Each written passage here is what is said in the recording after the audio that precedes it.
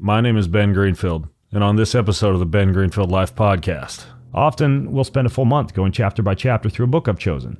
Often that's pre-dinner. My son's assignment is to read the book chapter by the end of the day and to be prepared by dinner time for my questions and discussion with them about that book.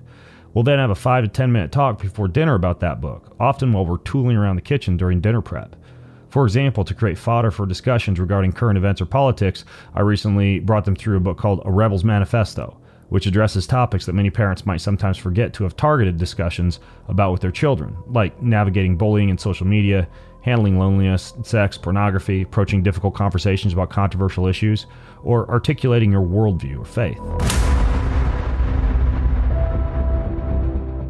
Faith, family, fitness, health, performance, nutrition, longevity, ancestral living, biohacking, and a whole lot more.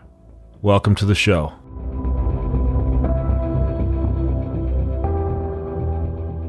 All right, so you've probably heard about the benefits of blueberries. You may have even heard about this brand new darling of the longevity and age reversal industry called urolithin A, which you get some amount from in blueberries. You also get some from probiotics, but you got to get really high amounts to significantly increase muscle strength, muscle endurance, mitochondrial health, and everything else that gives you a complete upgrade of what I would call your body's cellular power grid. Now, the way that urolithin A works is it would be normally made in your gut by the bacteria in your gut as what's called a postbiotic, but you can also just mainline the stuff. And that's where Timeline Nutrition comes in. They make a urolithin A jam-packed compound. They've got it in a whey protein powder. They've got it as soft gels for days when you're on the run. I like their berry powder because I can just toss it into yogurt or my smoothie and automatically get massive amounts of NSF certified, amazing, clean, pure urolithin A. So 500 milligrams alone has been shown to significantly increase muscle strength and endurance with no other change in lifestyle. And you're getting that and plenty more with any of these doses from Timeline. They call it Mito Pure, jam-packed with urolithin A. So you can try their starter pack with all three formats, the protein, the stick pack, and the soft gels, or just choose whatever you want. But basically 10% off any order. Here's how. Go to timelinenutrition.com/Ben and use code Ben to get 10% off of any order. That's timelinenutrition.com/Ben and use code Ben to get 10% off of any order from this fantastic urolithin A Mito Pure stuff from Timeline Nutrition. You're no doubt familiar with some of the concerns out there when it comes to EMF, like having your phone in your pocket and what science has shown that does to your sperm morphology, having heated items producing EMF, particularly up near your precious skull or, say, near the crib or bed of your child, having all these smart appliances just blasting you 24/7. We know that that causes a calcium influx into the cell. We know there can be some radiative DNA damage. Yeah, bodies aren't dropping dead right and left, but it is increasingly shown in research to be an issue. Now, there are a lot of EMF protection solutions out there, but there's only one that I'm aware of that has pretty rigorous scientific proof and evidence behind it, meaning that they work with a neuroscientist to conduct EEG brain scans both with and without this particular product, and they've actually shown some pretty impressive results. It's called Aires Tech, AIRES Tech. You can check them out at airestech.com/Ben. That's AIREStech.com/Ben. But basically, these are simple products you can attach to a phone, to a tablet, to headphones. They cover about 19 feet out from your body when attached to those devices. They also have one called a Flex, which is a pendant that you can wear that covers about 42 feet around you. And then they have their Zone Max, which is for large spaces in your home or your office to also offer an EMF protective effect. This uses a microprocessor and an antenna that's powered off the sources of surrounding radiation, and that modulates the EMF, kind of like noise-canceling headphones for EMF. And again, they've got some very interesting research on their website, and they've patented this technology for protecting biological objects from the negative influence of electromagnetic radiation in a pretty wide range of frequencies. So again, it's proven with scientific and peer-reviewed research. They've done third-party testing on it. They've got global patents on this technology, and it's a lot different than any of the other blockers or harmonizers out there because they're literally using a microprocessor and an antenna to almost like absorb EMF and change it. So anyways, Aires Tech is giving all my listeners a 30% discount. You go to airestech.com/Ben, AIRES tech, tech.com/Ben, and you can use code Ben30 to get 30% off. Well, if you, like me, enjoy the occasional dose of good old nicotine to increase your focus, your creativity, your productivity, it's a very beneficial life hack, honestly. And you're looking for a way to do it without getting a bunch of toxins into your system, you should check out Lucy. They're a modern oral nicotine company that makes gum and lozenges and pouches. Their cherry ice flavor, by the way, is amazing for any adult who wants a really good, responsible way to consume nicotine. So if you want a nicotine product you can actually feel good and guilt-free about, then Lucy is definitely for you. Now, I have to warn you, it does contain nicotine. Nicotine is addictive. So proceed with responsibility.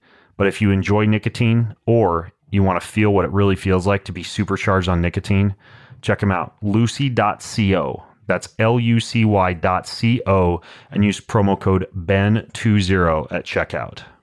All right, you've been waiting for it. You've been asking for it. After hours upon hours of editing and recording and bringing in some of the most amazing parents on the planet, the Boundless Parenting audiobook is now available wherever you get audiobooks. So this isn't any old audiobook. You've got me giving you my chapter with a lot of extra goodies that aren't even in the printed book. My wife doing the same thing. Nearly every parent featured within the book sat down and recorded their audio version of their chapter so you can hear this stuff straight from their mouths. And the entire book just came together fantastically.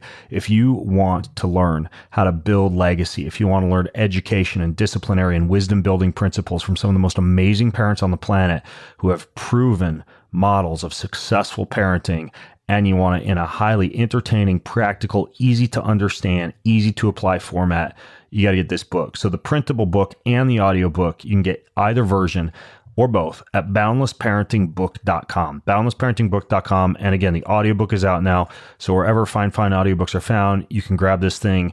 I've gotten so much great feedback. It's changed the lives already of parents, grandparents, educators, families. And again, this is consolidated wisdom from entrepreneurs, billionaires, moms, dads, pastors, education experts, legacy builders, wealth managers, and other just absolutely earth-shaking parents. They've all come together to share their tips, their tactics, and their tools with you. So it's the brand new Boundless Parenting audiobook. Check it out at boundlessparentingbook.com. Please enjoy a sample of the Boundless Parenting audiobook. As arrows are in the hand of a mighty man, so are children of the youth. Happy is the man that hath his quiver full of them. They shall not be ashamed, but they shall speak with the enemies in the gate. Psalm 127, 4-5. You are the bows from which your children as living arrows are sent forth. The Prophet by Khalil Gibran. I am not typically a creature of angst. I don't tend to rise each day filled with apprehension, trepidation, or a disquieted spirit. I'm a relatively happy, confident, and fulfilled guy. Life is pretty good, and I'm grateful for that. Yet if there's one element of my existence that threatens to keep me awake at night, one thing about me which I'm constantly examining myself about, one component of my day-to-day routine of which I'm just a touch doubtful, it would be the constant nagging question hovering at the back of my mind. Am I a good parent? Am I a good father to my sons, my twin sons, when it comes to their education, their daily interactions with me, the volume of my mindful presence in their lives, the wisdom I do or do not pass on to them, the activities I choose to do with them, the overall impact of my fathering on their becoming creative, free-thinking, resilient human beings who are equipped and empowered to make the most of the life they've been blessed with? Am I making the right choices? Perhaps you are already a parent and you've struggled with this same internal unease and doubt. Perhaps you're not yet a parent, but you know that at some point in the future, you will need to figure out this whole parenting game. And you suspect you may eventually be asking yourself these same parenting questions. Perhaps your children have already come and gone, and now you're asking these same questions to yourself about your own role as a grandparent or about how well your own children are parenting their kids.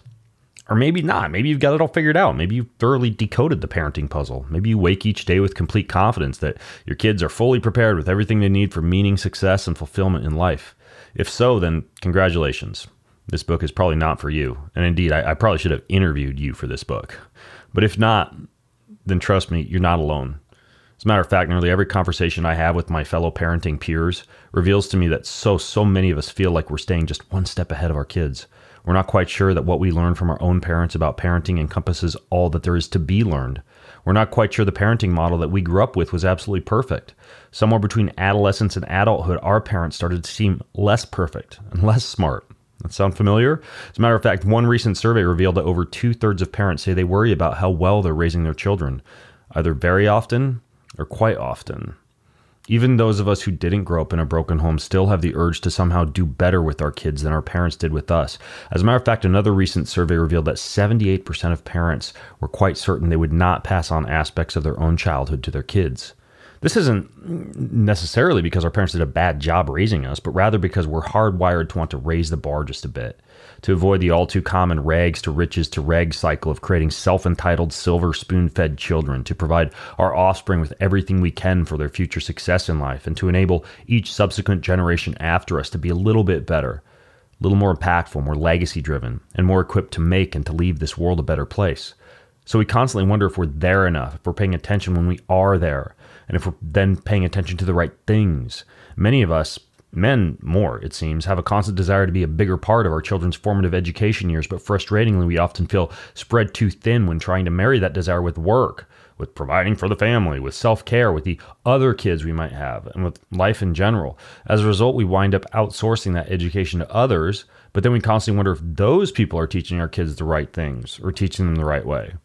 Facing what seems to be a mildly absurd paradox, those of us who do understand the truth that family and legacy are foundationally important to happiness and fulfillment in our lives sometimes feel painted into a corner because everything we are doing to provide for our family, like a morning self-care routine for energy and productivity, or a commute to work and a long day at the office, or all those house chores after work, often detracts from our time and energy resources for being present with our family.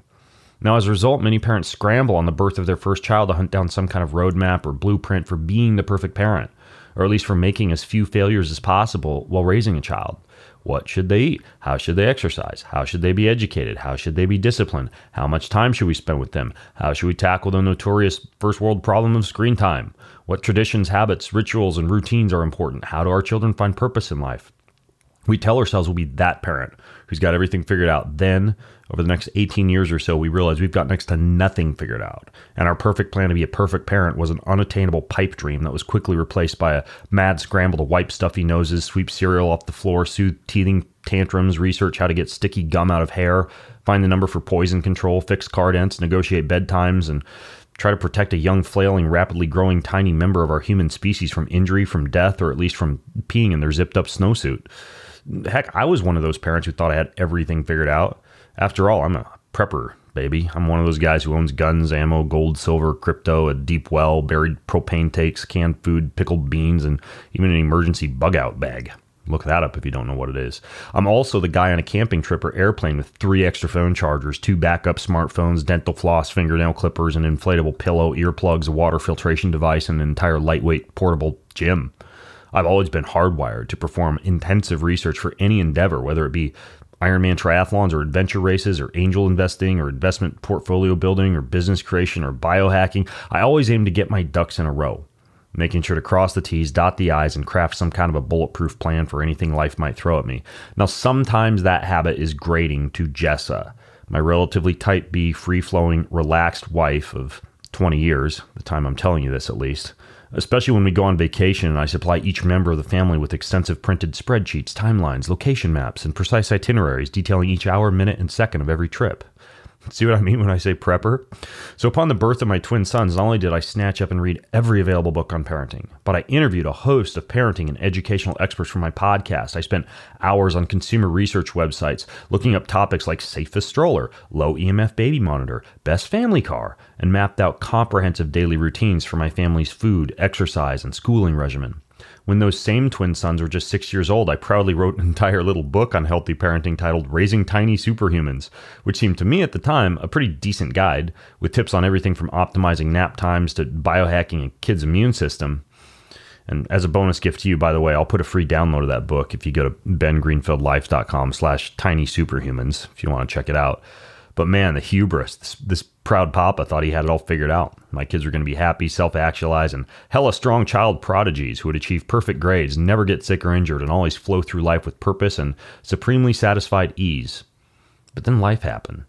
My plans to raise the perfect children were quickly derailed. The idealistic dream of homeschooling and spending every last minute of the next 18 years hanging out with, mentoring, playing with, and educating my precious sons was disrupted by a job that required intensive travel time, and a wife who didn't really want to be a full-time school teacher. The lofty goal of perfect childhood nourishment was replaced by pizza and cupcakes at birthday parties and vegetable oil and sugar at grandma's house and fast food forays squeezed in between soccer games and tennis lessons. Grand designs to raise boys who grow up to be strong, barefoot, wilderness-savvy savages were replaced by computers and comic books and Minecraft and Captain Underpants cartoons and Diary of a Wimpy Kids books. The plan for optimized daily rituals and routines to create flawless formative years collided with a mad scramble to just get through one single day without everything just, falling apart. So I definitely didn't have it all figured out. I realized quickly there is no perfect parenting blueprint. There's no step-by-step instructions that exist for how to raise an impeccable, happy, and fulfilled young human. Through slow and painful lessons, I began to slowly understand that parenting isn't anything like following a recipe to bake a cake or programming logical sequences to create software or navigating some roadmap from point A to point B. Instead, it's more like hacking your way with a machete to the top of a mountain, following a meandering, zigzagging path that's littered with confusing signs, sweating and crawling along the way while wondering whether you have sufficient food and water, whether you're anywhere near the right path, or whether you're even on the right mountain. Yet, despite my constant self-questioning and fatherhood imposter syndrome, over the past years, my wife and I have been encouraged by many friends and followers and fans and listeners to write a parenting book. Oh, you must write a book about your approach, they say. Have you ever written a book about your parenting philosophies, they ask. Ben and Jesse, your next book must be about raising children, they advise. Well, I'm not quite certain how raising sons, or at least keeping them alive to the age of just 14, the current age of my twins, River and Taryn, would qualify someone to write an entire guide to parenting. Granted, who am I to judge? When they were just 6 years old, I thought myself to be highly qualified to write a book on raising healthy kids, even going so far as to quite proudly promise to reveal a sage father's secrets to raising tiny superhumans. Yet I do sense that my sons have turned out decent thus far, and I realize I might be slightly biased, but I feel like they're happy and content and joyful and well-behaved and stable boys. Maybe a little bit more so than their average peers. They're peaceful, they're easygoing, they've rarely thrown a tantrum, they're obedient and trustworthy. They have yet to display a thread of teenage angst. They're intellectually studious, yet hyper-creative. And most importantly, they exemplify a deep love for each other, for me and their mom, and for God. And yeah, I know there goes the proud papa hopping on his soapbox to brag about his amazing kids. And look, I realize it can come across as high-handed haughtiness to describe my offspring in this manner. But I really, really do get it when adults meet and hang out with Taryn and then suggest that their mom and I write a parenting book. But you must also understand that I am not taking a massive amount of credit for how our sons have turned out. Neither is Jessa. So if there wasn't anything particularly special I did in the parenting department, and if River and Taryn's splendid development thus far isn't due to the fact that I'm some kind of Superman father possessed with deep parenting wisdom, why do I think that, by the grace of God, my sons have turned out pretty good thus far? Well, later in this book, when you hear detailed answers to the questions I asked all the other parents I interviewed for this book, you'll get a comprehensive insider glimpse of our Greenfield parenting philosophies. So you can borrow any interesting, compelling, or potentially beneficial parenting approaches Jess and I have implemented. When you hear those answers, you'll soon realize there's nothing amazing about what Jess and I have done. No dedicated multi-hour eye-gazing sessions on every day that ends in Y. No bans on TV, video games, screen time, ice cream, or pizza. No intensive immersion in some elitist mastermind group with genius kids from around the globe. No 4 a.m. burpees followed by a newspaper route, a transcendental meditation session, and an ice bath to finish things off before breakfast. You get the idea. Nothing so earth-shattering would put us on the front cover of Tiger Parenting magazine. Instead, I believe the success of our approach is derived from simple yet critically foundational concepts that any parent can implement. And I'll detail many of them in this book. Things like the following: a faith-based belief that our children are a blessing from God, paired with constant gratefulness and acknowledgement to God for these tiny humans he loaned to us. A daily focus on pouring peace, love, and forgiveness over every problem, disagreement, stressor, anger, argument, or other problematic household situation, paired with a constant mindfulness to identify and process any emotions of shame or fear.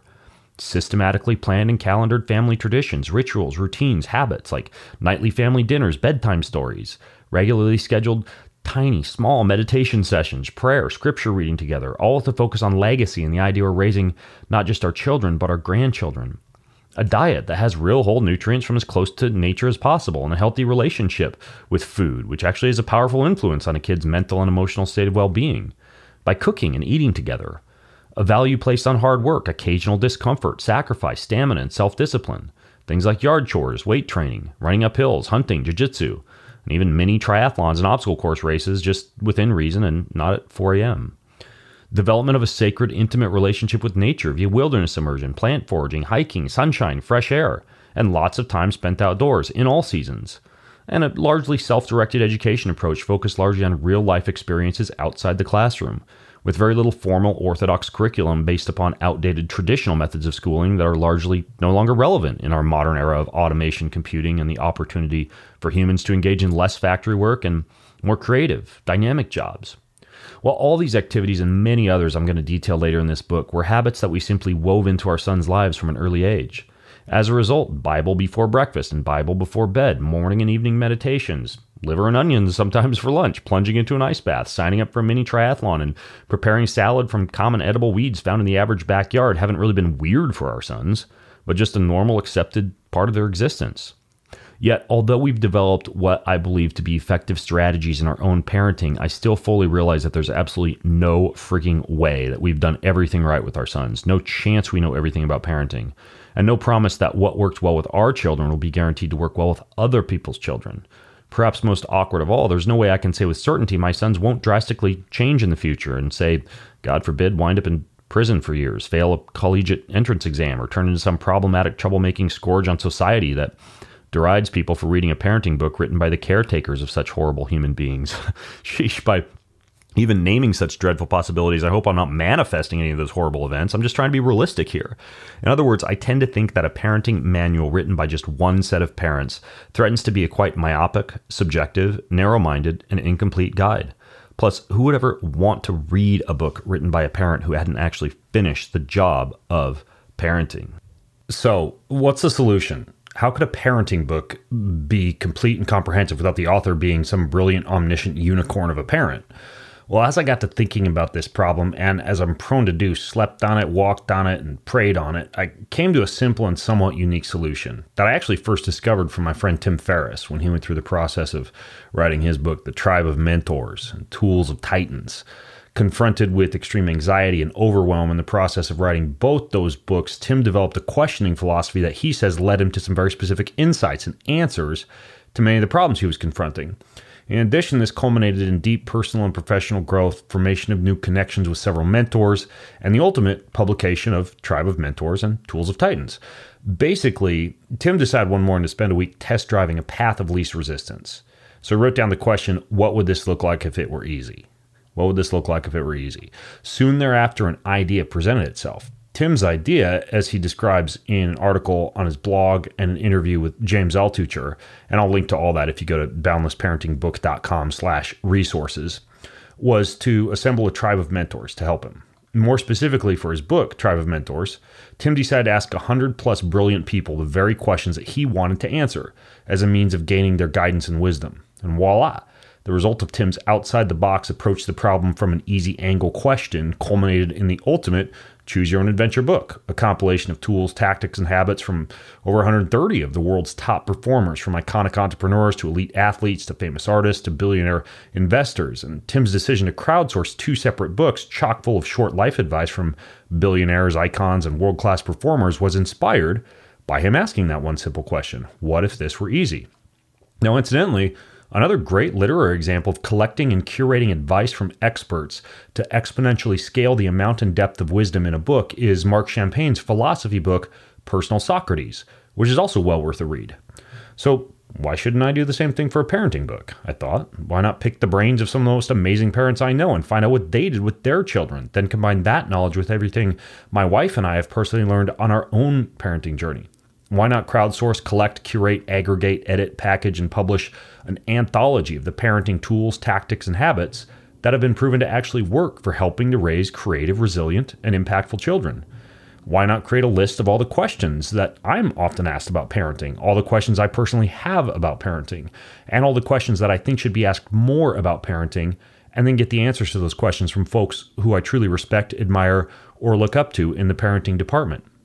So that's what I did, but not right away.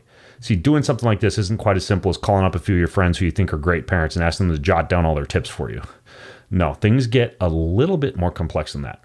First, I had to choose the parents that I really wanted to feature within the pages of this book. And let's face it, I didn't want to interview a handful of uber wealthy, celebrity-esque perfect parents with unlimited disposable income for education and toys, with flawless Instagram family photos featuring parents and children posing by some pristine lake while flashing their pearly white dental implants with a fleet of Tesla Model X's and Mercedes G-Wagons to drive the family to the Friday night high school football match where their son's the star quarterback and their daughter is the cheerleading captain.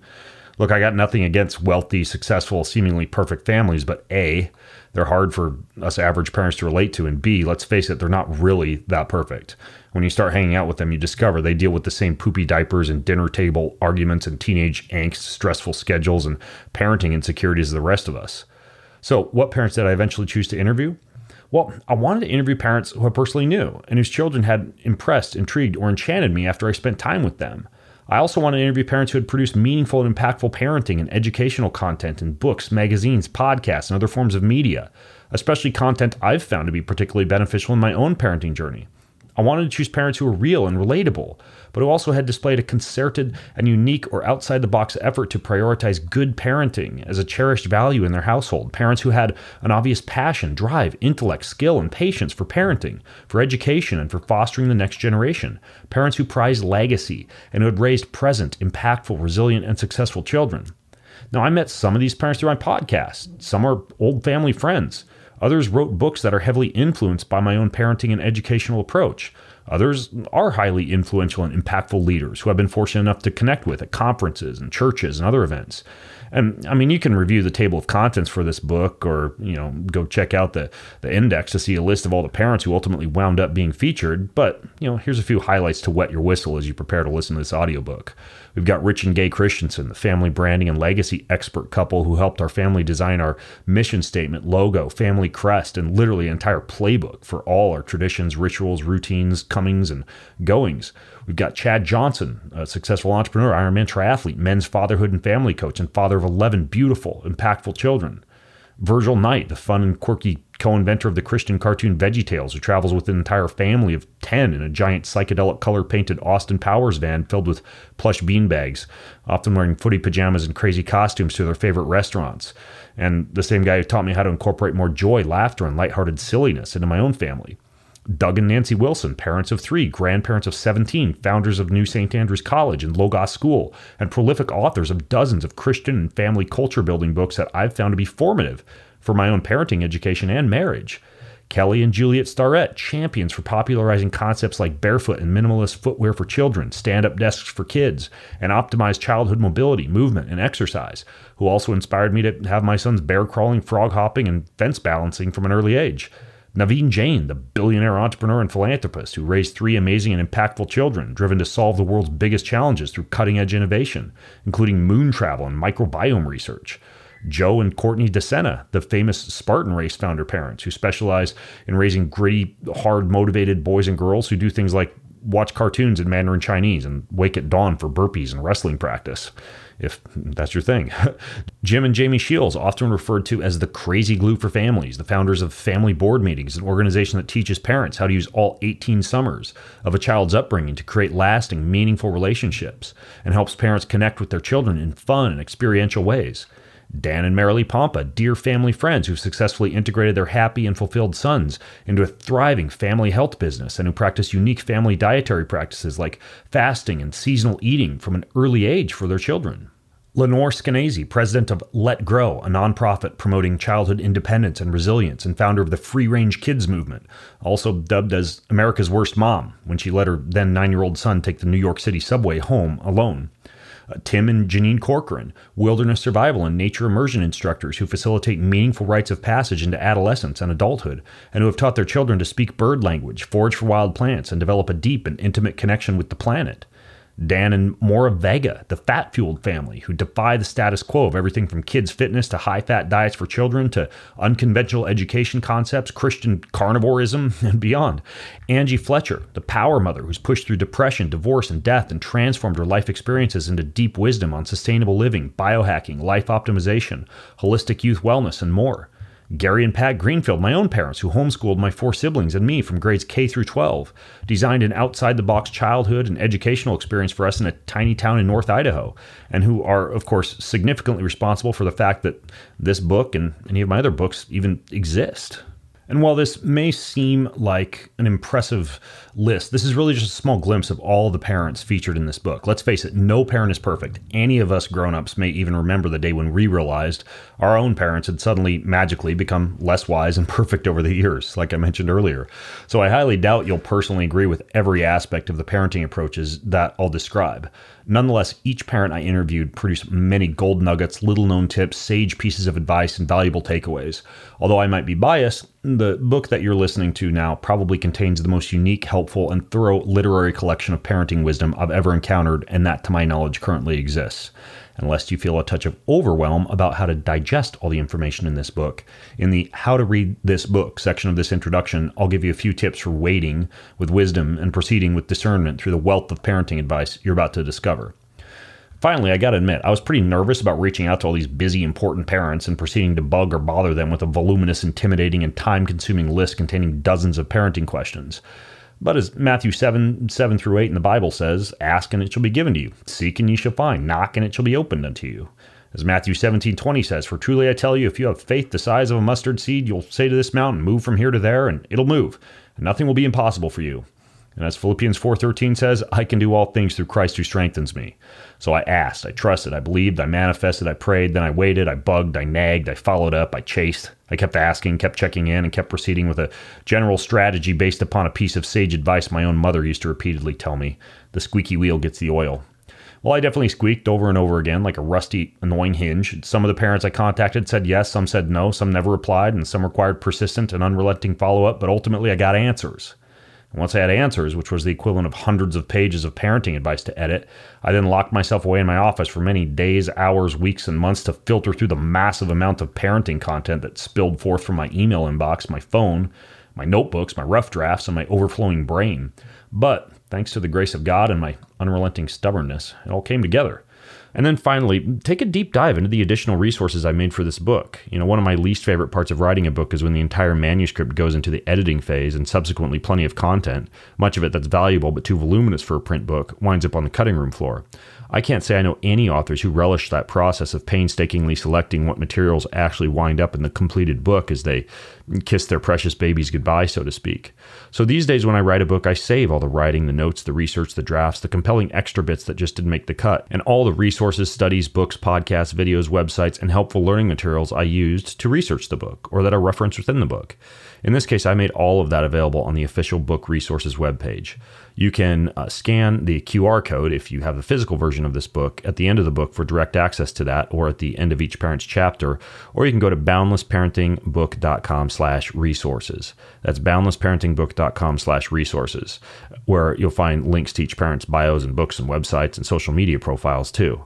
And in the future, as I continue to produce podcasts and interviews and other content with those parents, I'll put all of that at boundlessparentingbook.com/resources. And at the end of each chapter, I'll give you a link to a specific resource page for that particular parent's content. Due to the wonders of technology and the digital era in which we live, these promise to be evergreen and continually improved, ever growing, and quite juicy. So bookmark those and make good use of them. You've heard of carbs. You've heard of fats, you've heard of proteins, but there's a fourth macronutrient I never learned about in college in my nutrition classes that is kind of like this secret weapon now. As a matter of fact, it was created through a $6 million contract from the U.S. Department of Defense and deep partnerships with some of the top researchers in nutritional science. It's used by Tour de France cyclists, ultra elite endurance athletes, and now it's available for anybody. It's a highly efficient super fuel for the brain and the body. It's called Ketone IQ. Now, you've probably heard of ketones before, but what HVMN, the company that makes Ketone IQ, has done is they've taken the part of ketones that is most bioavailable and efficacious. They've separated that from all the expensive, fancy stuff, found out the dose that automatically gives you the energy that you want without the insulin spikes, the caffeine jitters, or the mid-afternoon energy crashes, and you just take a dose and you feel like $1,000,000. And the cool thing I like about it, because I'm a total foodie and I can't stop thinking about food, is it crushes my appetite and I can go for hours and hours and hours without eating, even if I'm exercising. So if you want to try this stuff, you go to hvmn.com/BenG and use code BenG20 for 20% off of any purchase of Ketone IQ. That's an exclusive offer for my podcast listeners. hvmn.com/BenG and use code BenG20 for 20% off of any purchase. If you happen to be lucky enough to live in California, you can find HVMN Ketone IQ products within Equinox at any of the California Earth Bar locations, as well as at Sprouts Grocery Store. So hooray if you live in California. Ketone IQ, check it out. You have to try ketones. It'll change your life. You guys know how I feel about fitness and nutrition and how your daily habits impact your health and your longevity and your productivity. What you may not know is that I have trained up a whole team of coaches. These are amazing individuals who have gone through a whole series of modules and programs and lessons from me. They meet with me every month, and they are well trained in all my methodologies. They can take all the guesswork out of planning solutions for your nutrition and your fitness, whether you want to run a marathon, do a triathlon, or a Spartan race, whether you're just trying to sleep better, whether you're looking for better brain performance, whether you're looking for age reversal strategies, biohacking strategies, they know it all. It's a huge waste of your time and energy to follow some random fitness plan or approach your nutrition without a thought out, personalized approach. But you can take the guesswork out of it all and get the results that you really want by working with one of my coaches at bengreenfieldcoaching.com. All the plans totally customized to your lifestyle and your bio individuality. We've got full levels of support, from easy to follow plans all the way to constant support, VIP status, accountability from highly trained coaches, all the latest biohacking recommendations. We dig deep. It's more than just like work out and here's what to eat. It's way more than that. You're going to be super duper well cared for with any of our coaches. And if you want to finally take the guesswork out of your training, out of your eating, out of your supplementation, out of everything you do, and you want to implement a lot of the kind of stuff that you hear about on this podcast, that you read me writing about, then you definitely want to work with one of my coaches. I can only coach so many people. That's why I trained up these coaches to do the same type of stuff that I do using the same approach. So they've all been vetted heavily, and you can check them out at bengreenfieldcoaching.com and reach your goals more quickly, more safely, and more effectively today. So I wrote a book last year that is my guide to dealing with personal struggles, spiritual growth, temptations, and it's essentially a sequel to my original book, Fit Soul, in which I talk about, as the name implies, getting a fit soul. But this book, called Endure, is about tools, tactics, and habits for improving your spiritual stamina. As kind of a fun side project for that book, I commissioned an artist to create 13 really cool, amazing, limited edition covers of super inspirational figures, like a bald eagle and David fighting Goliath and a rock climber and an archer and stallions running through like a wildfire and somebody charging up a hill and a ship on the raging ocean. Really, really beautiful books. And then I worked to get these books printed. I personally signed each one of them. And so I've got 13 books literally in my office, all limited edition versions of my book Endure.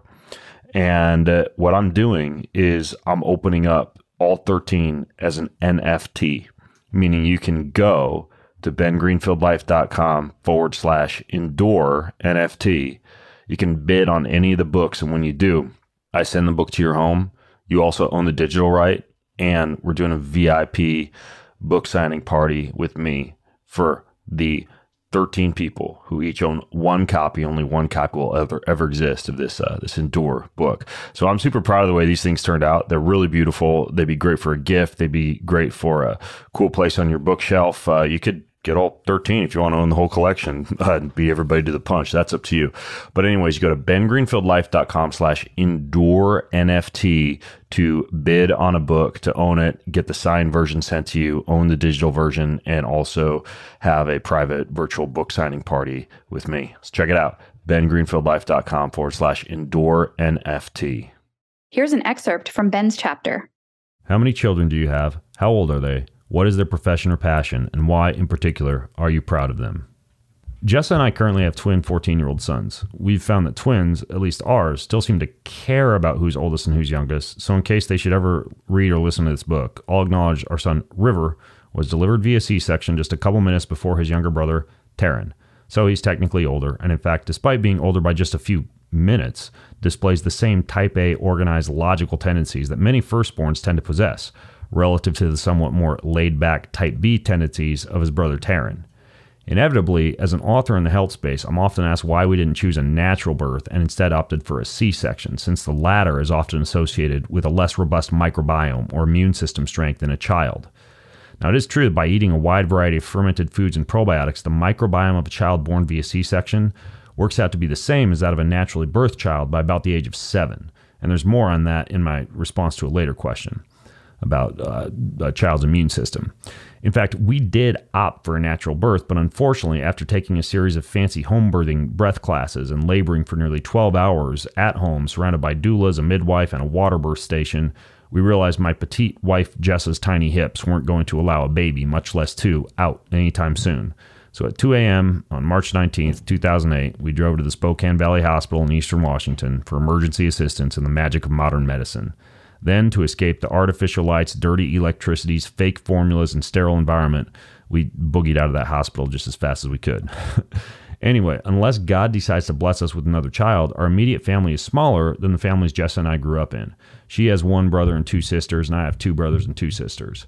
But despite me admiring those parents with 8, 10, or 12 arrows in the quiver, so to speak, we love the small family God's blessed us with. As I alluded to in the introduction to this book, River and Taryn have always been somewhat remarkable boys. From the time they were babies, they radiated a peaceful, contented joy that has made parenting, at least up to this point, a true delight. They seldomly grumble or complain, they've rarely needed forms of discipline like spanking or grounding or timeouts, and they display the same type of studious intellect and hyper-creativity I had as a boy.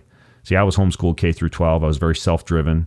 I often sped through my entire curriculum like math, logic, or Latin via books my parents just handed to me and let me dive into on my own.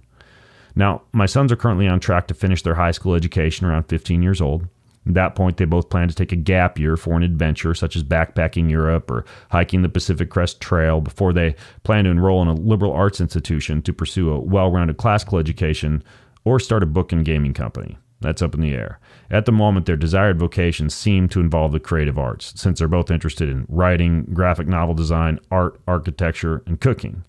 Now, surely at this point, you might be thinking that anything else that I will tell you should be taken with a very large grain of salt because I just happen to have gotten lucky and won the parenting lottery. But while I do constantly scratch my head about why my sons seem to be so well-behaved and level-headed, I do, in humbleness, believe that there are certain things we did as parents that have helped their childhood evolution along quite a bit. And I'm going to address exactly what I think those things are in my responses to the upcoming questions. Are there any elements of your parenting approach that you would consider to be particularly unique? Well, while it's not a parenting style that's incredibly unique or unheard of, the very first thing that comes to mind is the love and logic approach we've implemented from a very early age with our sons, based on the book Parenting with Love and Logic. The basic idea of love and logic is to thoroughly educate your children about the consequences of decisions, then to step back and allow them to make the decisions, make the mistakes, and just as they'll eventually experience in the real world, live with the natural or logical consequences, all while you observe them and monitor them with compassion and empathy. The concepts taught in Love and Logic place a heavy emphasis on respect and dignity for the child, paired with love, compassion, and empathy from the parent. I would consider this approach to be the polar opposite of the overprotected, strict, rigid helicopter parenting approach. As a childhood education expert and author, Jessica Leahy, who's featured in chapter 22 of this book, points out, overparenting can negatively affect children's motivation and learning ability, and you simply can't teach cause and effect if you're constantly rescuing your children from the consequences of their actions. A recent BBC article titled The Secret of Arctic Survival Parenting discusses the independence fostering parent techniques of the Sami tribes. In the summer, during the bright Arctic nights, it's normal for the Sami children of 12 years old or so to go fishing with their friends at night and come home in the early morning hours. This autonomy contrasts with the intensely time-intensive, child-centered parenting style practiced in many societies around the world. In Sami pedagogics, it's a central expectation that adults don't do everything for the children, while Western thinking presumes that adults are responsible for giving children tasks and assignments. For the Sami, actions are based on freedom. Whether the question involves changing sleeping cycles, choosing hobbies, or finding food, the adults rarely set strict boundaries or tell children what to do. As a matter of fact, the common saying among Sami parents translates as, "you know it yourself." Essentially, this means that the child will discover if their decision is smart or right through the consequences. Sound familiar? Sami parents may say this phrase when a child insists on going out into the cold wearing light clothing. The child will discover for themselves whether they made a good choice once they're freezing or uncomfortably cold, and they can then use that learning to shape their future decision-making. Time is also an important part of the Sami philosophy, based upon a belief that children must be given time to think and express their opinions. One common Sami parenting expression means he or she will learn when he or she grows up. Armed with these philosophies, we at the Greenfields don't have many non-negotiable rules in our home. There's no limits on screen time, no bans on food, no strictly enforced bedtimes, no direct punishment for things like poor grades or procrastination. Instead, we educate our sons on the consequences of the decisions they might make in life, then step back and allow them to deal with those consequences. And often the consequences themselves serve as adequate reward or punishments for their actions. So, for example, rather than telling our sons they can't eat cake at their friend's birthday party, we teach them about the potential inflammatory effects of sugar and gluten on their digestive system, the lifespan and health span benefits of modulating their consumption of sweets, carbohydrates, and gluten, and the existence of supplements that could control blood sugar or pre-digest gluten in the gastrointestinal tract. So when presented with a cornucopia of, say, cupcakes at a birthday party, they'll often partake, yes, but in moderation, usually paired with physical activity and chased with some kind of a gluten digesting supplement like dipeptidyl peptidase. We actually use a brand called Gluten Guardian for this. It works fantastically. They're free to eat as much cake as they like. It's completely their decision, and they can deal with any gut upset, eczema, acne, or other biological consequences that occur as a result of their choices. Next, rather than issuing any strict rules on screen time, we educate them about issues like the effects of blue light from backlit screens on their circadian rhythm and the impact of too much electromagnetic energy on fertility or overall brain health. We then let them decide how much time they want to spend on their iTouches or MacBooks, or whether they want to stay up late playing video games or watching television. These technologies are not off limits in our home in any way whatsoever. And they did just get their first smartphone at the age of 14, and we really made no big deal of it. We just got them a phone and put it in their bedroom, and beginning at age 16, they will pay the phone plan for that plan. And I think some kind of financial obligation gives a child a stronger sense of ownership or responsibility, but they didn't expect a phone. It wasn't one of those things where there was a certain rite of passage or very special time in their life where they received their first phone with angels singing and lights emanating from heaven. It was just this random thing we gave to them when we were going on a date once so that they could contact us.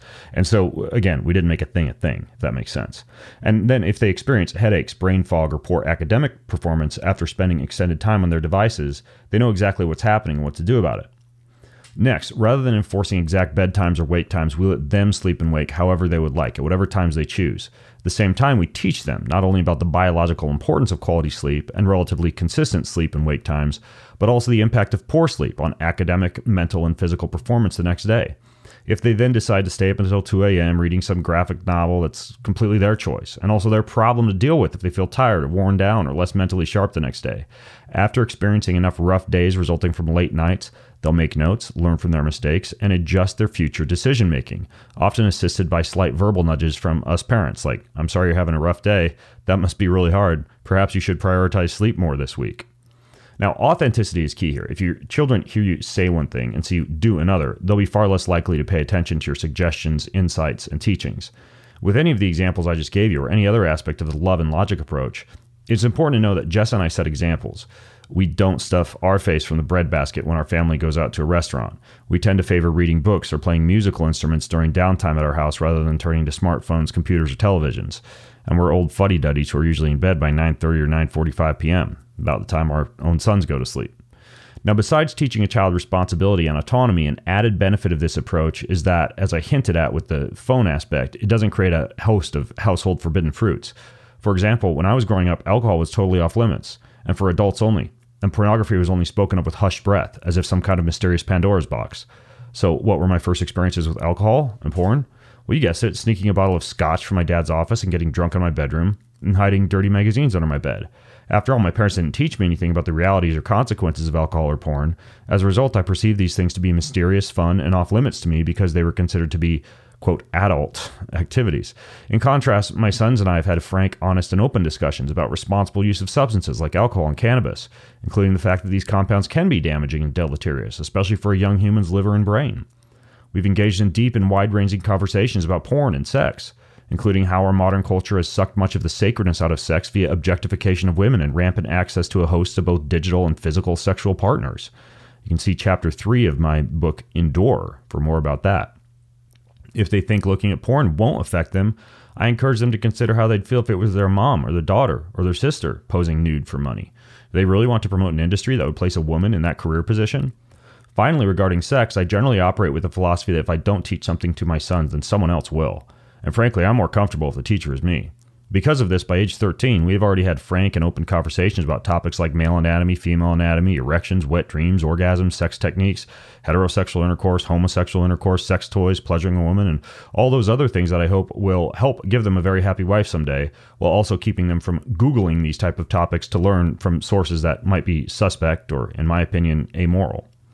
Now, because they've been thoroughly educated on issues like wine, weed, and porn, it's unlikely they're going to wander in the pantry and sneak a bottle of wine into their room to try that mysterious alcohol when mom and dad aren't around, or steal my vape pen from my office and get high underneath the back patio, or turn to the internet to learn all about a woman's body or sex.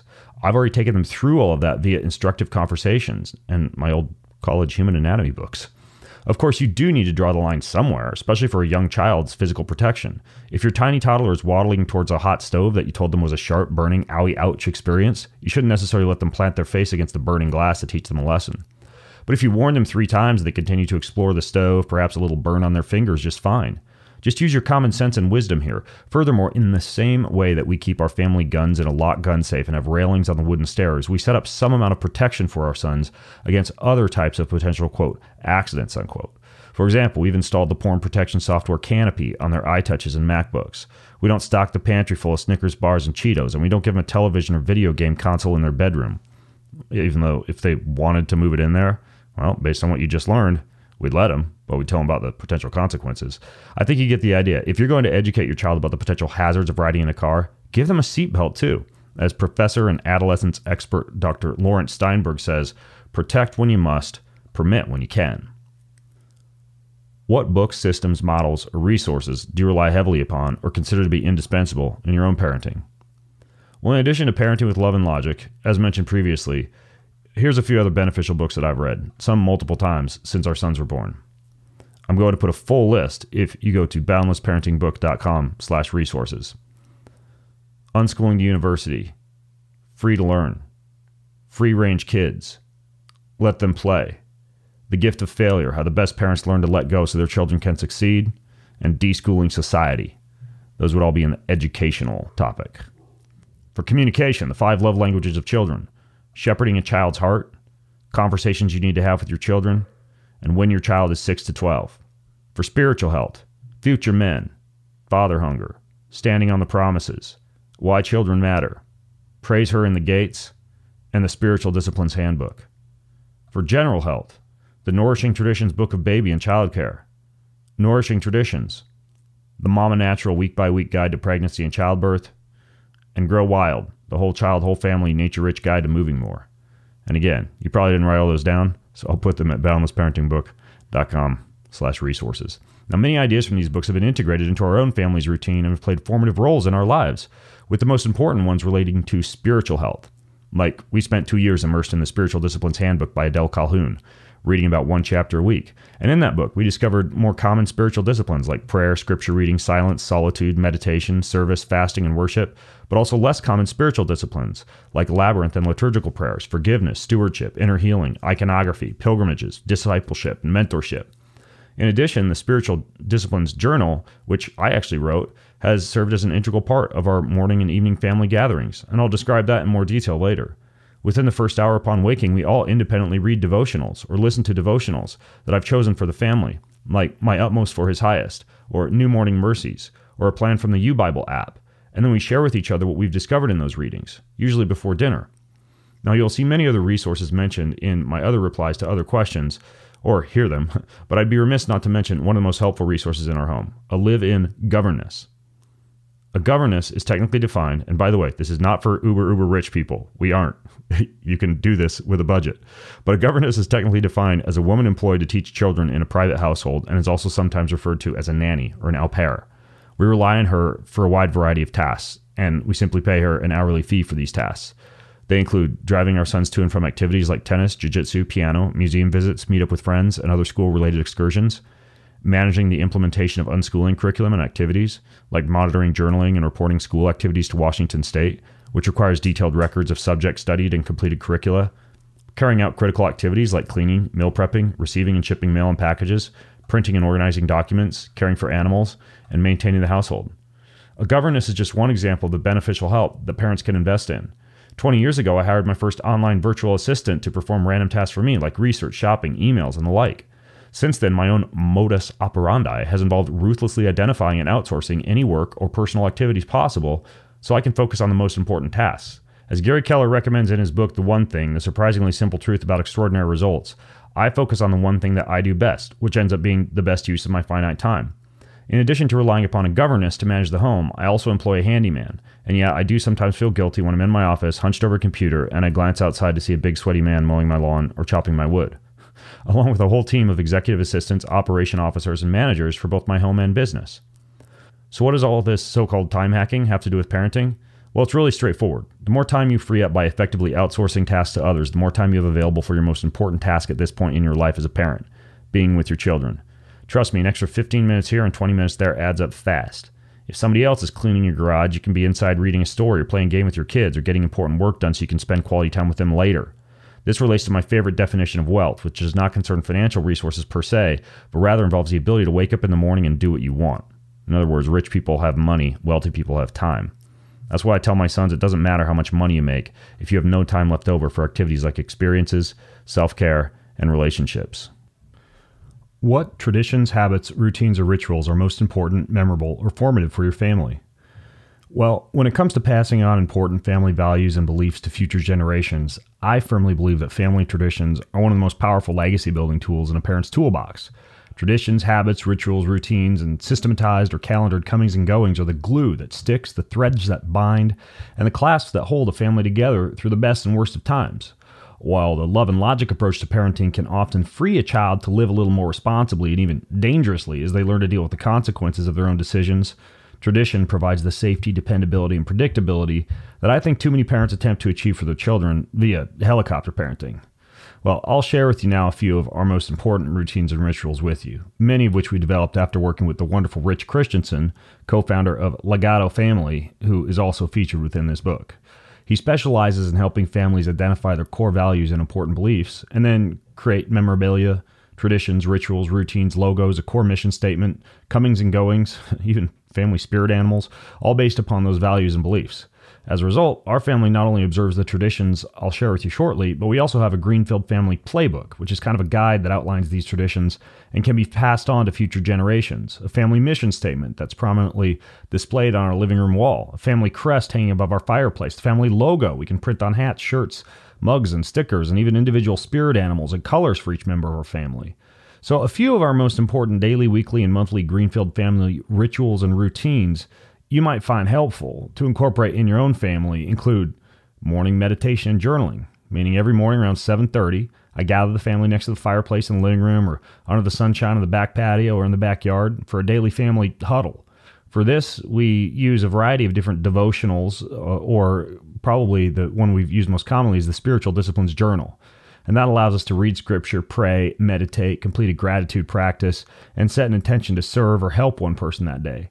And then we finish and we sing a song or we recite the Lord's Prayer together, and then we'll have a brief family chat about the planned activities for the day, all the way down to subtle details like who's cooking what for dinner or who might have the family vehicles at which hours.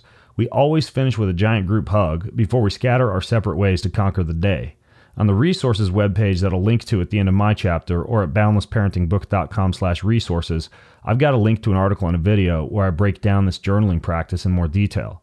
Now, occasionally, about once every 2 weeks, especially if I sense the energy is low in our house or think we need an infusion of joy, I'll call an audible and we skip journaling and meditation, and I'll instead play some uplifting song while we dance and move and swing and sway and worship with our whole bodies.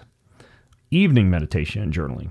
Well, similar to that morning practice, we bookend each day by returning to our spiritual disciplines journal just before bedtime for an evening practice of breathwork, meditation, self-examination, and prayer. This is always the final ritual of the day, which typically occurs after I play a song on the guitar and read the family bedtime story. Evening songs and stories. On as many weeknights as possible, we prioritize post-dinner songs and stories, often gathered in the bedroom, usually before meditation and journaling. In addition to reading from short story collections and anthologies like The Book of Virtues by William Bennett, or Great Stories of Suspense and Adventure, or Pilgrim's Progress by John Bunyan, which is a really great choice, I often choose bedtime stories that are seasonally thematic. For example, in December, I might read a book called A Boy Called Christmas by Matt Haig, or his sequels to that, or The Christmas Pig by J.K. Rowling. Sometimes I'll play a song on the guitar while the family sings along, and finally we settle in for a story and finish with some breath work and or our spiritual disciplines journal and or any Bible verse or anything like that we might have been focusing on memorizing during that month. Family dinners. Our family celebrates the day's end by gathering in the kitchen to prepare a meal together, sing, pray, discuss what we read in our devotionals earlier that day, and finally sit down to feast. We also play fun family card games and board games together. Every month I take my sons to Barnes & Noble to buy a new board game or card game, and that $20 to $30 provides hours upon hours of family fun for a fraction of the cost of taking the families to the movies just once. And we reserve at least one of these evenings to forego dinner games and instead engage in family talk time to catch up on discussions about current events, school, and more in-depth topics that we may not dig into on the average day or game night. These discussions could involve everything from philosophy to careers to politics to sex, as well as the big questions about life that takes longer to address. Often, we'll spend a full month going chapter by chapter through a book I've chosen. Often that's pre-dinner. My son's assignment is to read the book chapter by the end of the day and to be prepared by dinner time for my questions and discussion with them about that book. We'll then have a 5 to 10 minute talk before dinner about that book, often while we're tooling around the kitchen during dinner prep. For example, to create fodder for discussions regarding current events or politics, I recently brought them through a book called A Rebel's Manifesto, which addresses topics that many parents might sometimes forget to have targeted discussions about with their children, like navigating bullying and social media, handling loneliness, sex, pornography, approaching difficult conversations about controversial issues, or articulating your worldview or faith. Dinner parties. Though every night at our house feels like a bit of an end-of-the-day celebration and dinner party, at least once a week our family prioritizes stewardship, service, love, fellowship, joy, and community building by inviting friends, both old and new, into our home for a celebratory gathering feast. Often these dinners are themed with concepts like crazy socks, funny hats, ugly sweaters, karaoke contests, sauna and hot tub with cold pool, cornhole, ping pong, or bocce ball competitions. You get the idea. Typically, each guest brings a dish to share, and Jessa and my sons and I contribute additional dishes, like grilled meat, fresh-made sourdough bread, homemade desserts, or baked goodies, or cocktails. These dinners are usually scheduled in advance, managed via Google Doc and spreadsheet that lists all of our local friends and acquaintances. At each occasion, we usually include between 3 to 5 families from all walks of life, along with any other lone stragglers that we decided to invite. When I arrange these parties, I think of it a bit like creating a recipe. Each family or individual I throw into the mix is a new ingredient that makes something new. It's actually quite rewarding to witness the unique conversations and activities that take place, depending on which adults and children comprise the ingredient mix for that night's recipe. Date nights. At least twice each month, we skip our family home dinners and have date night. I intentionally schedule dates with my wife Jessa as well as solo dates with each of my sons. We also do a family date, which involves me taking one of our sons on a solo date while Jessa takes our other son on a solo date. Sometimes we go to the same restaurants, but we sit at tables far enough apart so it's not awkward. Our dinner is usually followed by the whole family meeting up afterwards for dessert. These dates provide time for focused one-on-one husband-wife or parent-child conversations that seldom occur at the family dinner table, along with much-needed opportunities for my wife and I to have private discussions that we normally wouldn't have with our sons within earshot. Prayer board. On our U-Bible apps and the whiteboard in our kitchen pantry, and on a separate notes app on my phone, we maintain a prayer list. That might include the names of people we committed to pray for or who God has placed upon our hearts to pray for. And that's really helpful because our memories are fickle. And it doesn't help that our prayer list is ever expanding. Sometimes when we meet for morning meditation, the app and the board really come in handy. As part of our morning ritual, we identify one person we can pray for, help, or serve that day.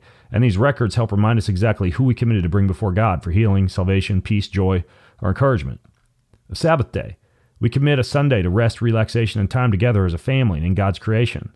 While we pride ourselves on hard work and productivity, we also recognize that having one protected day each week allows for refreshment of the body and mind, in addition to being crucial for long-term physical and mental health. Furthermore, dedicating that day to worship and spiritual matters is critical for long-term spiritual health. We often host our big dinner party gatherings on these same Sabbath days.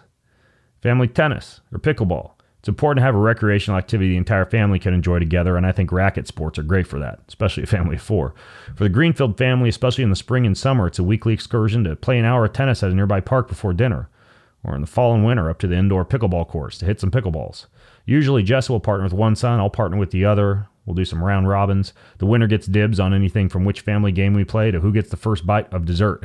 At home, we make sure to surround our sons with plenty of other recreational activities, dictating that our yard is littered with cornhole boards and bocce ball sets, a ping pong table, and giant ropes and monkey bar playground-style obstacles. My goal is to make our home a fun and enjoyable place where kids want to hang out, spend time with their friends, and savor the outdoors on our property, especially as an alternative to indoor screen time or video gaming. Escape rooms and cooking classes. Well, children absolutely thrive on the safety, dependency, and trust that they find in traditions or routines. This not only includes regularly scheduled family dinners or evening bedtime routines at home, but also special reliable activities that are woven into vacations. When we travel together for family vacations, we seek out local escape rooms, for example, that we can tackle, and cooking classes we can take. At this point, we've enjoyed solving puzzles and learning to cook local cuisine in over a dozen different states and countries. Breath work.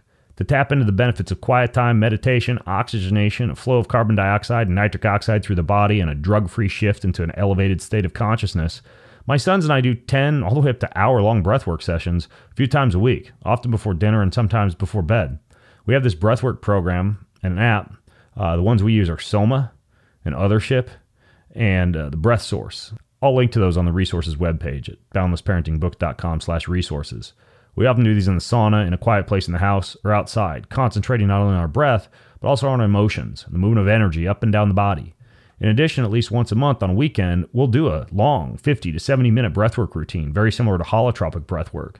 As a result of this, my sons are learning skills that will serve them well in life, including how to consciously control their physiology, immune system, and energy levels, how to move energy to different areas of their body with great precision, how to decrease stress or increase motivation and energy in a short period of time without the use of any substances, and how to just sit with their body, much like meditation, while focusing on one element, the breath, for a relatively long period of time.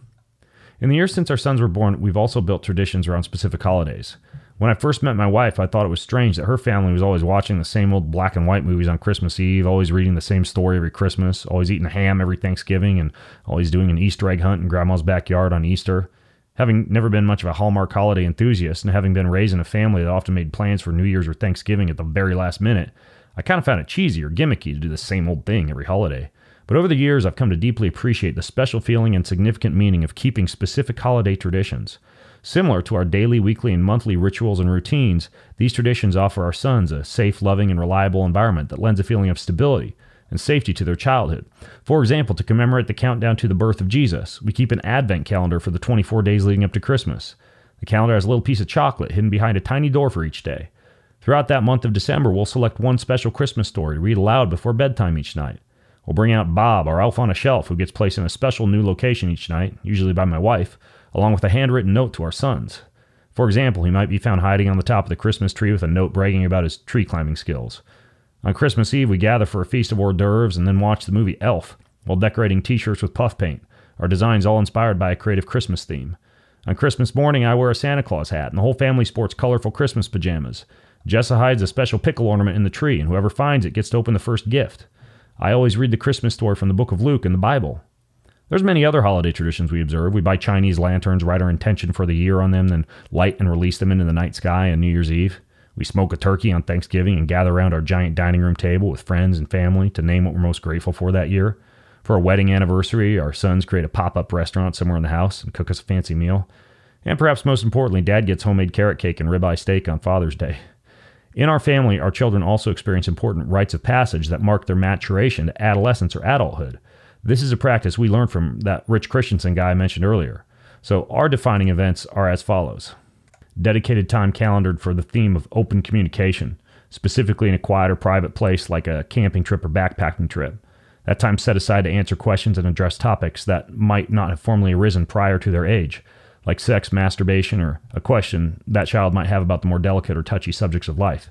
It's not as though talking about these topics can't or won't occur prior to the age of 8, but it's important to formally identify an age at which these conversations will intentionally happen. After all, as a parent, if you don't calendar it or plan on it, you might just forget about it. Age 12, a trip focused on non-entitlement and serving others, like going to help people who are underprivileged in the local community or even beyond in another city, country, or state. That can include a staycation, during which we cancel school and all other big activities and instead take a trip downtown each day to the soup kitchen, the homeless shelter, or pregnancy counseling center. Age 13 to 14, a courage-based rite of passage into adolescence, spending solo time, preferably in nature, with the goal of developing self-sufficiency and being in a state of ego dissolution while facing one's fears and experiencing loneliness and isolation. For our sons, this 5-day rite of passage was overseen by the Twin Eagles Wilderness School. You can see more on that with Tim Corcoran and Janine Tidwell in Chapter 9. You can learn more about these types of rites of passage in other podcast interviews I've done with Tim. I'll put them on the resources webpage for the book. Age 15 to 16, a rite of passage like the one at age 13-14, but focus on the transition from adolescence into adulthood with a greater degree of difficulty and self-provision woven into the experience. Now, our sons have not yet reached this age, but their own journey into adulthood will likely involve a solo hike on the Pacific Crest Trail, a backpacking trip in Europe, or a second, longer wilderness rite of passage overseen by Twin Eagles Wilderness School. Age 18, a rite of passage centered around independence. This is the age at which the boys will be required to move out of the house and take full financial responsibility for themselves, whether that be for the university education or business vocation. In other words, in the spirit of recognizing a child's full independence and respecting their ability to fly out of the nest, so to speak, they receive no more money from their parents at this point and no longer benefit from free provision of home and shelter. Who did you look up to as parenting mentors? Well, I'll confess, I'd considered skipping this question since my life hasn't been rich with great mentoring examples, and books have always been my greatest mentors, reflected by my ever-expanding personal collection that spills into nearly every room of our house. Whenever I have a spare moment, whether I'm standing in line at a grocery store, waiting for a flight to depart, or waiting for a meal at a restaurant, I read a book or listen to an audiobook, it seems. So since books have served as my greatest mentors in the parenting department, on the resources webpage for my section of this book, I'll include links to many of my favorite parenting books. And you can also find those by going to boundlessparentingbook.com/resources. Admittedly, I've never really had any notable business, personal, or family mentors, although I've certainly paid attention to most of the people interviewed within the pages of this book, gleaning helpful and sage advice from them. So this book, I suppose, could serve as sort of a parenting mentor. Well, like many people, my own parents provided my most intimate and close-up examples of parenting, but my own parenting style is far from just a replica of how I was raised, and indeed, many of my parenting techniques stand in stark contrast to those of my parents. I feel as though I can significantly improve upon my own childhood experience and do better for my own sons. This sentiment is echoed in many parenting polls that have revealed that it's a natural and common occurrence for parents to feel as though they can and should do a better job of raising their own children than their parents did with them. All right, next question. What have you taught your children about raising their own children? Well, this question makes me think of two quotes, both of which I often remind my own sons about, and both of which I think are relevant to how they'll raise their own children. I'm not quite sure where this first saying originates, but it goes something like this. You're not raising your children, you're raising your grandchildren. In other words, your children pay attention to just about everything you do as a parent, and they're more likely to mimic, repeat, and emulate those activities with their own future kids in their own parenting. When paired with the equally powerful quote, "How we live our days is how we live our lives" by Annie Dillard, this concept certainly provides motivation to make consistently good parenting decisions. Because everything you do as a parent is exponentially magnified in future generations, and every daily habit you implement as a parent eventually stacks up to become your offspring's entire childhood experience. For example, let's say you have a habit of taking your phone out of the dinner table and checking for an important email or replying to a quick text message. And maybe you tell yourself you're just doing a good job of keeping your phone hidden away, but at the end of the week, you realize you've done that quick phone check at dinner every single night. It's likely that if you maintain that habit, someday your children will do the same thing, and then their children will do it too. The result of your foolish or bad habit at the dinner table could eventually erode your family dinners and your children's children's family dinners for years to come. It's kind of powerful to think about, huh? The same could be said for skipping morning family meditation on those days when things are just a little too busy, squeezing a few extra hours of work during family vacation, or slacking off on my guitar or piano practice I publicly committed to doing. My kids, your kids, notice that stuff. You're one of the most powerful and consistent examples your kids will ever have. If they see you skipping morning family time, working overtime, procrastinating, or dropping the ball on important commitments, those patterns will likely appear in the legacy you leave. Furthermore, they can become not just little things that occur once in a while, but rather persistent features of your entire life. Now, the opposite holds true also, of course. If you commit to writing 200 words per day in a book you're working on, or practicing guitar for 20 minutes a day, and you follow through for a year, you're giving your kids a fine example to follow, while also empowering yourself to produce 73,000 words of writing and 4,000 minutes of music practice. Now, I suppose what I've taught my own children about raising their children is to recognize that they'll not just be raising their immediate children, but raising generations to come. And therefore, the daily decisions they make as parents will have exponential legacy-based impact. In addition, I've taught them that the tiny habits they do or do not make each day will stack up eventually to become their entire life, for better or worse, and that includes the future lives of their children. Finally, I really believe that our family's evening practice of self-examination is one of the most powerful ways of ensuring we remain mindful of the impact and quality of how we live each day. During this time, we play back our entire day like a movie in our minds, while asking ourselves 3 questions. What good have I done? What could I have done better? When was I most connected to my life's purpose? And that enables us to live more intentionally and hopefully stack each consecutive day to make our entire lives better. Do you have any philosophies or strategies for educating your children outside of traditional school, like homeschooling, unschooling, self-directed education, or other alternative, creative, or outside-the-box forms of education? Well, after having been homeschooled K through 12 and experiencing the independence, creativity, and authenticity that form of education instilled in me, we seriously considered homeschooling River and Taryn, our sons. Ultimately, we decided not to homeschool, primarily because traditional homeschooling is kind of like replicating the same type of education that a kid might get in the average public or private school, but just in a different setting. So a typical homeschooling scenario typically still involves like some formal prepackaged curriculum that doesn't necessarily cater to a child's individual interests and passions. It involves sometimes rote memorization of often useless facts and relies upon oodles of books and test taking instead of experiential learning. Now, this type of educational approach, like most public and private schools, is an outdated industrial-era schooling model designed to create good little factory workers who can follow orders, line up in a row, put a square peg in a square hole, and a round peg in a round hole. And that's not necessarily the best means of creating free-thinking, independent, creative, resilient young human beings who can thrive in an unpredictable era in which many conventional careers of the past have been phased out as human workers have been replaced by computing, automation, and AI. For more on this, you should read this book called Deschooling Society by Ivan Illich. The author develops a fascinating argument based on the following premises. Modern education is essentially an indoctrination program that's been used to form a strangely legal international case system. Universities have become recruiting centers for the personnel of the consumer society, basically certifying citizens for service while simultaneously disposing of those judged unfit for the competitive rat race. And schools have failed our individual needs, supporting false and misleading notions of progress and development, fostered by the belief that ever-increasing production, consumption, and profit are appropriate yardsticks for measuring the quality of human life. Now, because of these issues with the modern education system, we've chosen to unschool our sons River and Taryn. Unschooling, also known as self-directed education, involves paying close attention to the passions, interests, and desires that a child expresses, then surrounding that child with resources, tools, games, toys, books, friends, tutors, and perhaps most importantly, real-life experiences that allow that child to pursue their passions in an immersive way. And sure, children don't know what they don't know, which means my sons don't necessarily wake up in the morning begging to be immersed in certain activities or to study certain subjects, like, say, I don't know, calculus or physics, but we give them resources to learn about those things anyways. In the event that should they choose to pursue a career that requires a college degree, I want to be sure that they're equipped with the necessary skills and knowledge to successfully pass an entrance exam or succeed in higher education. Now, although each day of their unschooling is pretty different, it typically involves some of the following elements: several hours of flexible time for creative free play, home chores like milking the goats or gathering eggs from the chicken coop, 2 or 3 formally scheduled activities like jiu-jitsu or tennis lessons, time with a teacher or tutor like a trip to a Mexican restaurant with a Spanish teacher or a Monopoly game with their math teacher, some type of workout, breathwork session, or other physical discipline, usually with me, and then family meditation, devotions, prayer, dinner, and dinner prep, etc. Now, we typically split the year into quarters and devote each quarter to blocks of learning centered around specific activities they've expressed interest in. For example, at the time I'm telling you this, the current themes of their unschooling block are investing, nonprofits, finances, cryptocurrency, non-fungible tokens, real estate, fiction writing, permaculture, bees, gardening, hydroponics, and greenhouse building.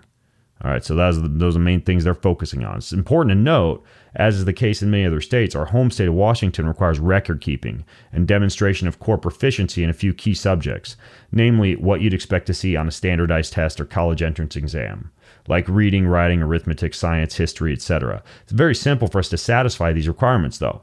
For example, preparing sushi for a Japanese-themed dinner at home could incorporate history, social sciences, chemistry, math, reading, and writing. Or building a tree fort in the backyard could be math and history and art. At the end of the day, they journal what they've done that day. Then we scan those journals each week for easy electronic record keeping. And then we have an online virtual assistant, and they manage and track and schedule all of these things. And then, like I mentioned earlier, we have an at-home governess who takes care of things like record keeping and chauffeuring our sons to their various activities and monitoring their daily schedule to make sure everything is calendared and completed. And this is not super expensive, right? We have one VA and one at-home governess, and really our overall expenses for those two folks is not incredibly high. I mean, it's close to around $1,000 maximum a month, which is close to what they'd pay for like a really good private school. And from 2nd to 5th grade, they actually did attend a local private school. And I'm often asked what they first thought when they transitioned from a traditional education model to unschooling. Now, frankly, in the spirit of our overall parenting approach, I gave them the choice about whether or not they wanted to be unschooled.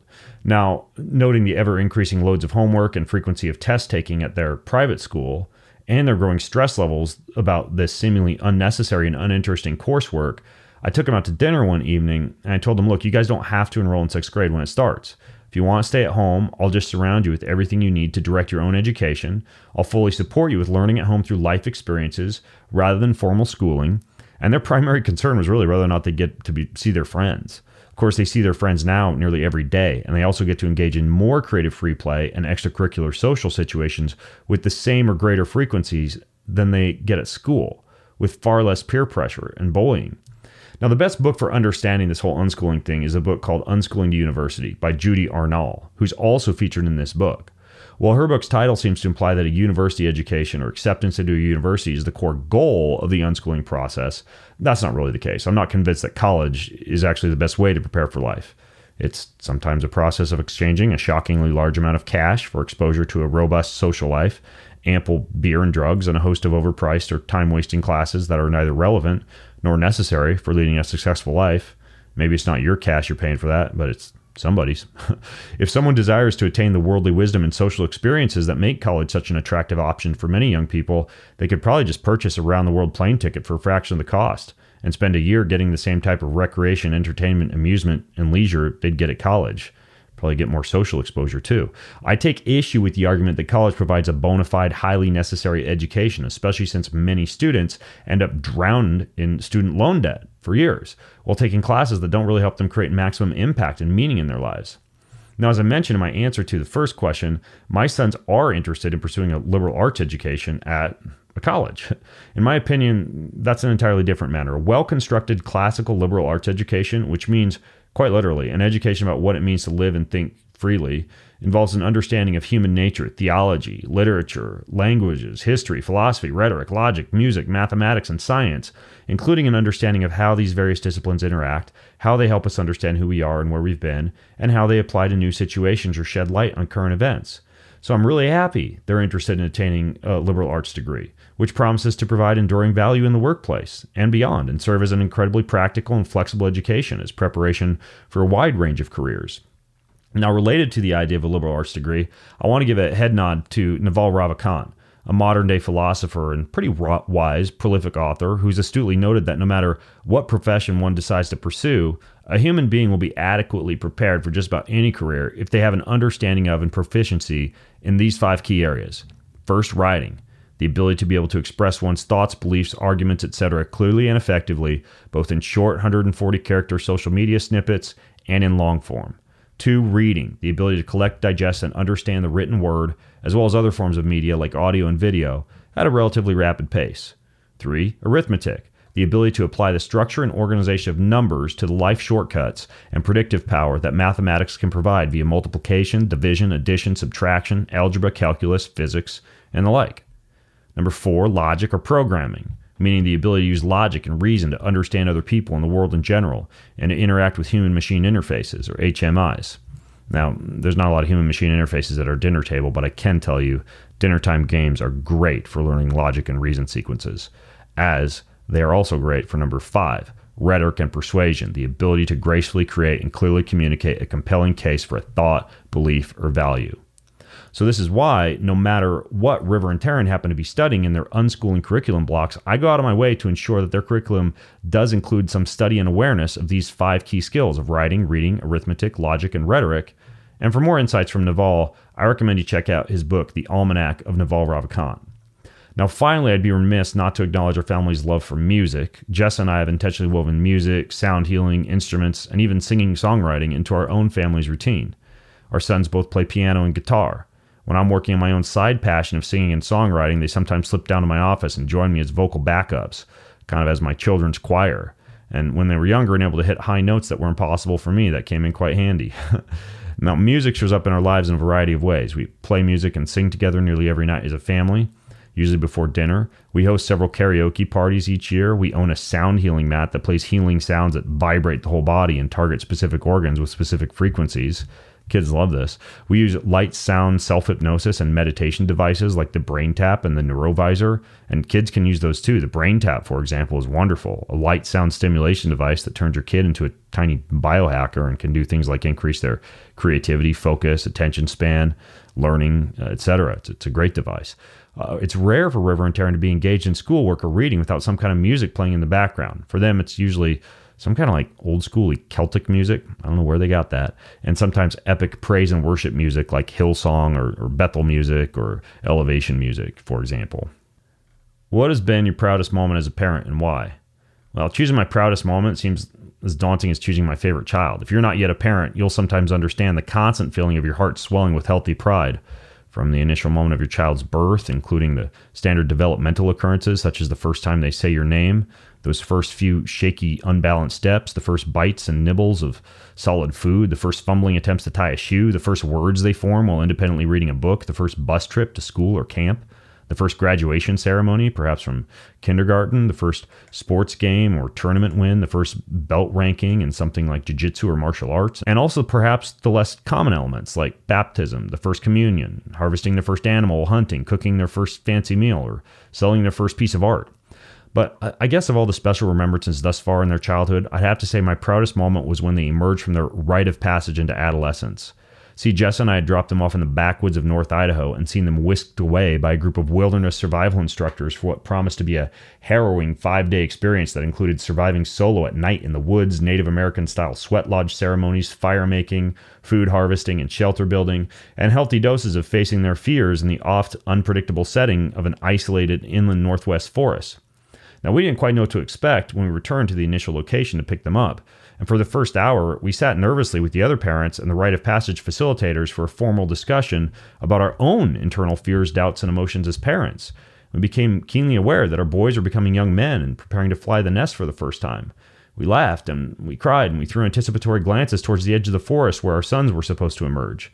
And then from far off in the distance, we heard chanting voices and the beat of a drum, soon followed by a handful of tired, dirty, sleep-deprived, but obviously proud young men emerging from the trees. They gathered in front of a giant ceremonial fire and one by one proceeded to give a special speech they'd prepared over the past several days about the fears they'd faced, the shadow self they'd left behind, and the new young man they'd become. During the entire cutting of the cord ceremony, I broke down crying multiple times and swallowed lump upon lump of pride as I witnessed the tiny babies who we'd raised for the previous 13 years display an epic demonstration and description of bravery, independence, and responsibility. We hope you enjoyed this sample from the Boundless Parenting audiobook, available now at boundlessparentingbook.com and wherever you get your audiobooks. All right, folks, it is coming up June 17th through the 18th in London, the big Health Optimization Summit, one of the most fantastic biohacking events and expos I've ever been to in my life. You get to go experience a massive expo floor with the latest biohacking tech and gadgets, red light therapy, PEMF devices, supplements, brain training wearables, you name it. You get to try it all out. And you also get access to 35 different world-leading speakers, 100 different cutting-edge brands, massive swag bag, entrance to this highly curated exhibitor village, which is amazing. There are breathwork workshops, there are movement workshops. You get complimentary recordings of the speaker talks afterwards. If you're a professional, it is accredited towards your continuing education units. And they've got everything from a VIP lounge and VIP tickets and VIP goodie bags all the way down to just a normal entrance, and anybody is welcome. It is a fantastic event. Here is how you can get in and get 10% off a regular or a VIP ticket. You go to bengreenfieldlife.com/HOS23, like Health Optimization Summit 23, bengreenfieldlife.com/HOS23. Discount code Ben Greenfield will give you 10% off. And again, that's going to be June 17th and 18th in London. More than ever these days, people like you and me need a fresh, entertaining, well-informed, and often outside-the-box approach to discovering the health and happiness and hope that we all crave. So I hope I've been able to do that for you on this episode today. And if you liked it, or if you love what I'm up to, then please leave me a review on your preferred podcast listening channel, wherever that might be, and just find the Ben Greenfield Life episode. Say something nice. Thanks so much. It means a lot.